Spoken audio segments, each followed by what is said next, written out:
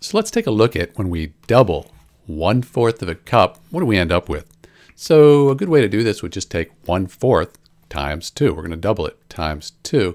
And it's helpful to think of this as 2 over 1, so everything lines up. 2 divided by 1, it's still 2. And we would say 1 times 2, that's 2. 4 times 1 is 4.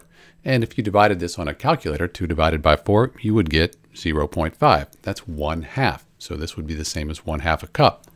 You could also simplify this since this is an even number here and here. So if you divided the top by 2, you would get 1. And if you divided 4 by 2 here, you would get 2, which is 1/2. And that's what we said before. So when you double 1/4 cup, you end up with 2/4 of a cup, or you could just call it 1/2 cup, which might be a little bit easier if you're using this for a recipe. This is Dr. B, doubling 1/4 cup. The answer, 1/2 cup. Thanks for watching.